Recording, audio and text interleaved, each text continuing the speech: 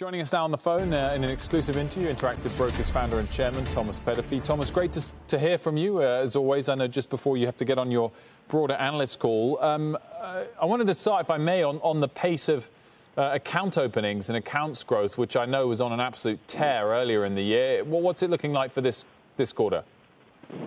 So account growth continues to be terrific. We have new account applications from all over the world, and it's really going swimmingly.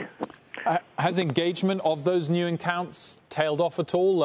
Have you seen the level with which new traders are engaged and how much they're investing? Has that changed at all during the course of the pandemic?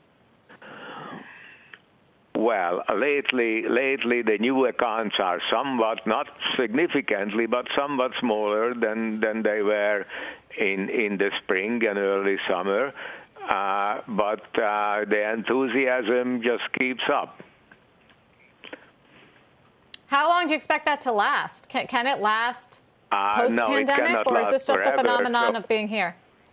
I expect that the numbers will moderate as we go into the third quarter and to the fourth quarter, and especially now before the elections, people are squaring away their positions and they are going to go into a wait mode, and then after the elections we'll see what happens. Also, as more and more people get the virus without serious repercussions, and it becomes apparent that this is for healthy people, this is a hysterical reaction that's blown way out of proportions. I think people will return to work, and so trading will moderate. What Thomas, is your view in terms of the level of bullishness or bearishness of your clients? What levels of cash are people holding at the moment? Sorry, could you repeat? What are cash levels like at the moment in customer accounts? Oh, cash levels.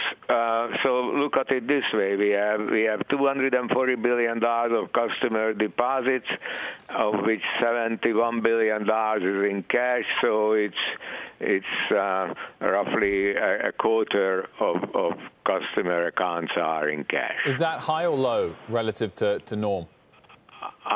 It's slightly higher than normal.